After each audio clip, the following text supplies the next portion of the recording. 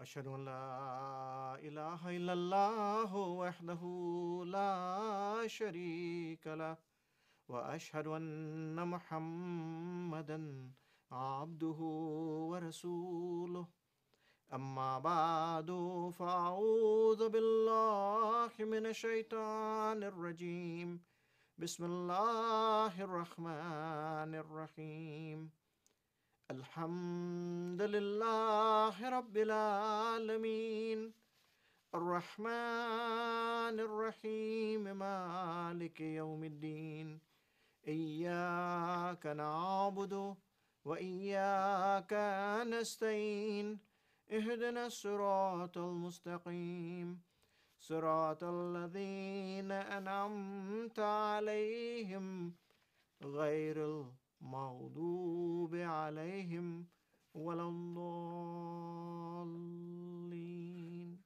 آمين كونوا مع الصادقين. Esteemed viewers, throughout the length and breadth of this beautiful green land of ours, Guyana, the land of six people, yours truly, Abdurrahman Khan from the Ahmadiyya Muslim Jamaat Guyana, along with my colleagues.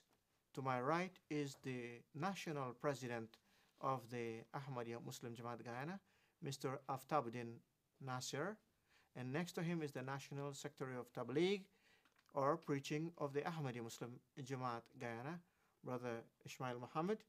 And of course, you are quite familiar with the missionary in charge, Maulana Asan Alamangat Sahab, who's next to Brother Ismail.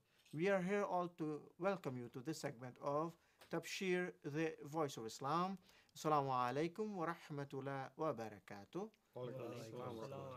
Which simply means, may the peace, blessings, and mercy of God Almighty be upon you all.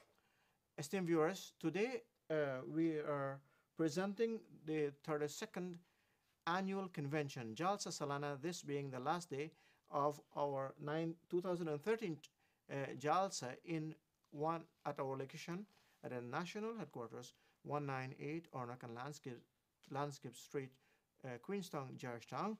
And the topic today is World Crisis and the Pathway to Peace. This is the topic of our annual convention. And the book you see, the very small book I'm showing you here, it is actually the collection of the speeches, the lectures of His Holiness, the head of the Ahmadiyya Muslim Jamaat Guyana, the only Khalifa in the world today, His Holiness Hadrat Mirza Masroor Ahmad. I wish if it were possible to bring up the picture a bit closer so that you could watch it. And His Holiness is right now in Australia delivering the same message, the message of world crisis and the pathway to peace, justice, and equality for all in the world. This being the theme of our convention, and we hope one day His Holiness would come to visit our dear land Guyana. And as you can see the picture up there, His Holiness Hadrat Mirza Masroor Ahmad, Supreme Spiritual Head of the worldwide Ahmadiyya Muslim community in Islam. Now, to give you a little more insight into what we're going to do today at our annual convention, as you watch this program, the Jalsa starts at 10 o'clock, but I would like the national president to explain to the viewers what to expect today. As every year we have this convention, like in all the countries of the 207 countries of the world where the Jamaat is established, we have this convention. And the verse, the very short verse of the Holy Quran, I recited in the very beginning, Kunu ma'a sadiqin, and be ye with the truthful. And all that's going to be discussed at the convention today is the truth about Islam, the truth about what Islam presents about justice and equality, and the crisis that we have in the world at hand. How is it to be solved? Brother Aftabuddin Nasir. Thank you very much. The Jalsa Salana, as we are here, we are hosting our 32nd. Jalsa Salana, as you said, is being held in all the countries of the world where our Jamaat is established. It is one of the premier items in our calendar of activities. And this, as we all know, it happens wherever our Jamaat is established. The purpose of the Jalsa Salana is to bring our brethren together. Like in Guyana here, we have Jamaats in Berbice, Linden, Georgetown, and we have a Jamaat at Ahmadiyya.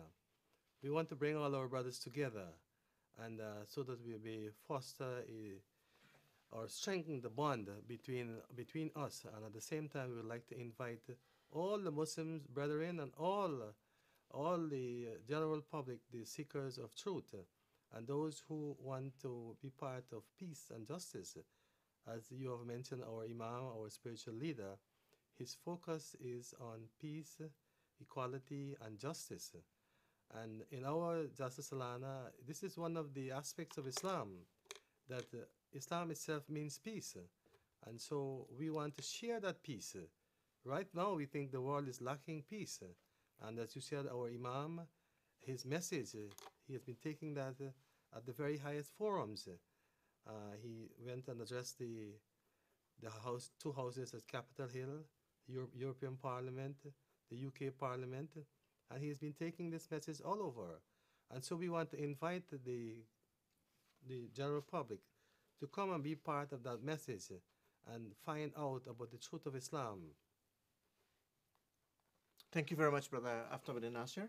And to add to this, I will kindly ask Brother Ismail, what kind of attendance we expect today? Today being the climax of the Jalsa Salana, and certainly you heard mention of the Jamaat in different parts of the country. And he, being the Secretary of Tabligh, he has a better idea what kind of attendance and the people he has invited. Brother Ismail. Yeah. Well, the attendance is that we were looking at persons from all walks of life, at all levels, from the head of state right down to the newborn babe, irrespective of the political, religious, or ethnic persuasions. We have the message. This is not about wrong and right path. This is the straight path. And we're dealing with Islam, and Islam is a peaceful way of life. And we are carrying that message in respect of the peaceful way of life, which the Rasulullah has continued, and the promised Messiah has straightened out, and the Khalifa is guiding us. And we're keeping on that straight path. And that message is what we will give to everyone, so that, because we have to coexist. There is tolerance, and we have to exercise patience, and we hold steadfast and seek to keep people on that straight path as they come on. We might be in Guyana, in percentage, a small amount compared to the other Muslim groups. But in percentage, we are more in the sense of learned and knowledgeable. So this gives us a complete, not plus, runaway, where that is concerned. So we are in front. Thank you very much, Brother Ismail. It's quite a pleasure to know that you've worked and endeavored so hard to get a large amount of dignitaries, public people, to attend this convention and to make us understand what this convention is all about. We as the missionaries, myself and the missionary in charge, have experienced so much jalsas in the international headquarters in Pakistan, as well as here in Guyana and different other countries, in the Caribbean as well. Certainly, he would like to tell us about the purpose of this jalsa. What do we, as missionaries, who want to let every single Guyanese know the truth about Islam, the real message of Islam, what is the purpose of this annual convention? That every single Ahmadi Muslim, our friends, and our, those who are familiar with the community, they expect to look forward to something in this convention every year.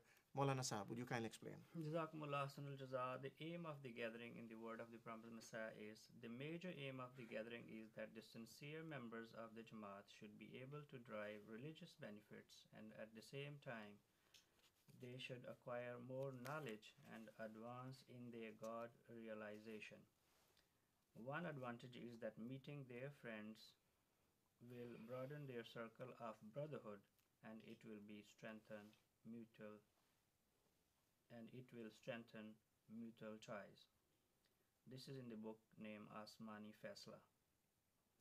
So the Promised Messiah explained that, and this is now not for only the membership, as the brothers and sisters in Guyana are well aware of this convention. Many of them, myself, and other members of the Jamaat, including Brother Ismail and local President Abdul Jabbar, we went to house, person to person, deliver this invitation ourselves, and we tried to make some phone calls. We tried to send this message through the television previous week, and this is our maybe last day of the Jalsa, and we are sending the same message that along with the membership of the Ahmadiyya Muslim community, we have a large number of brothers and sisters from Muslim community and brothers and sisters from non-Muslim communities coming down from Linden, coming down from Bovies, coming down right from the Georgetown. And I want to highlight how this Jalsa is important to not only make us to understand, but also it is the same time educating people. I was just walking to the Boda market yesterday, and just in one corner I passed, and the people was just talking, and then they was making some remarks which are not worthy of mentioning here about Muslims. Even they are talking about something good about it, but still same time the language they use, it was very shameful. So I told them that I'm walking from not far from you, and you see me as a Muslim dress as, so you should show respect. Don't be disrespectful. And the person apologized, and they asking that if that is true, well, Muslims share out money. And I told them every religion teaches the same thing, that poor should be given some help, and from our religion the people preach the same thing. Now another brother who was sitting here, he changed the topic and tried to be comfortable, and he say he want to know about the white stone. If I know about the white stone, I say yes, I study Islam, but what's the white stone you're talking about? I say, who tell you about white stone? He say he read in the book himself. So I say, which stone you are talking about? Tell me a little story so I can understand which white stone you are talking about. He said the stone which Prophet Muhammad had put in Kaaba. So I said, that's not white stone, that is black stone. So you can just imagine the knowledge people are getting. Sometime even they saying that they read it in books. So these are the situation where sometimes people can be not familiar with small things about it. It's a black stone, not the white stone. So this convention where our non-Muslim brothers and sisters come from Christian background, from Hindu background, even Pandit and pastors, we invite them, we go to their convention. This is to make everybody familiar with each other religion, so that will make us able to understand better and show respect each other. Same time, we learning about God realization according to the words of the Promised Messiah. Thank you very much, Maulana Sahib. In fact, when the Promised Messiah, Hadrat Mirza Ghulam Muhammad, alayhi salatu wasalam, whom we have accepted as Imam Mahdi and al-Masih al-Ma'ud, the Promised Messiah, sat in Qadian, and Allah told him in very clear-cut revelation, मैं तेरी तबलीग को ज़मीन के किनारों तक पहुँचाऊँगा, in Urdu language, I shall cause thy message to reach the corners of the world. No one would have imagined that we would have been sitting in a TV channel today in a remote corner of the world, in a country known as Guyana, a small country, and are discussing Jalsa Salana, which started in 1891 in Qadian, the very village of the Promised Messiah, and you heard the aim of the gathering, and at that time only 75 people attended. Today, hundreds of thousands of people attend Jalsas throughout the world, and right now as we speak, esteemed viewers, His Holiness Hazrat Mirza Masroor Ahmad, Supreme Spiritual Head of the Ahmadi Muslim Jamaat Guyana, is in the Far East, he's in Australia, and he is discussing these topics with the community members and encouraging them to spread the message of peace and tolerance, the real message of Islam. As the Promised Messiah said, that this is not an ordinary gathering. It is essentially said that all those who are able to afford to travel should attend the Jalsa, in so many ways a source of blessings. They should not mind minor losses in this way. God gave ample reward to sincere believers, and every step of hardship and trouble goes not to waste at all. It is definitely rewarded by God Almighty, every sacrifice you make. I should like to repeat, he says, that this Jalsa must not be treated like any ordinary gathering. This is an affair that has been based on the source of God. It was an announcement made on the 7th of December, 1891, and that was prior to the Jalsa, in which 75 people came. Today, as I told you, we are going to discuss the world crisis and pathway to peace. And that's such a hot topic in the world today. Everybody is saying as though we are going to enter into a third world war. And no doubt you've heard the national president talk about the Khalifa going to different forums of the highest order in the world. And whatever we can do in the country, the president is going to tell you our efforts that we have been making so far by distributing pamphlets, by distributing literature throughout this country wherever we can with our meager resources. I'm certain he would like to give you the report, Mr. President. One of the that's recent. That's a few decades ago. The third successor of the founder of our Jamaat, Hazrat Mr. Nasir Ahmad, had adopted a slogan, which is love for all and hatred for none. And all over the world, that slogan has become so popular in Europe, in Africa, in North America, in the UK, all over. It is a well-known slogan. And I should think that people would now want to attach it to the Ahmadi Jamaat and Ahmadis as a whole. And so our focus is to share that message of love. We even want to omit the hate. The message of love is what Islam also teaches. We are trying to let our brothers and sisters, or as you mentioned, from other denominations, to try to learn and understand about Islam so that we can have an appreciation of each other's faith, our beliefs, and what we stand for. Similarly, we want to also give the message of peace to all people, every single person on the planet. We have a task to distribute these leaflets, on the whole Islamic literature to every person as far as possible. And we have a time frame, and we hope to achieve that, inshallah. The purpose is that as we know, Prophet Muhammad sallallahu alaihi wasallam has come, and he is the universal prophet, and his message is meant for all mankind. And so every Muslim has that responsibility to spread that message. The message that was initiated by the Prophet of Allah, we have to continue his work. So basically, Ahmadi Jamaat is in the forefront of this, and our objective is to foster peace and share love all over. Thank you very much, Brother Aftabuddin Nasir.